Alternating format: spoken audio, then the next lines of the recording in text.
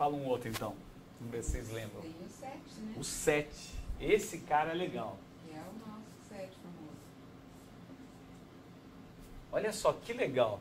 Você lembra que você tinha meio tom diminuto indo pro alvo? Então você pode fazer o meio tom abaixo, dominante, indo pro alvo. Quem que é esse cara? Si7 que vai para Dó. Depois tem...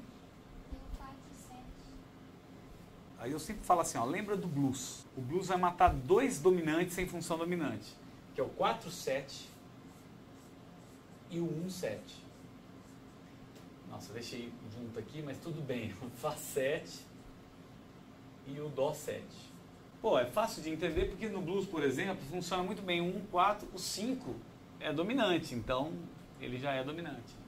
Mas o 1 e o 4, você pode ir que funciona bem pra caramba.